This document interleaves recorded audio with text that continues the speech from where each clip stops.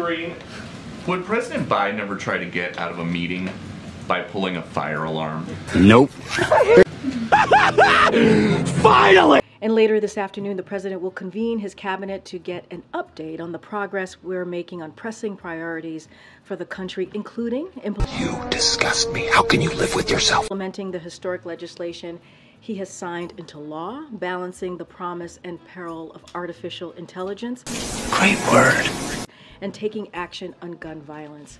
With that. Okay. Karin, following on that, the Financial Times reported Russia has successfully avoided Western sanctions on Well, which is it, young feller? all oil exports by using Chinese yuan to avoid those sanctions. What confidence do you have that those sanctions, that this is continuing to... Bro, what are you talking about, man?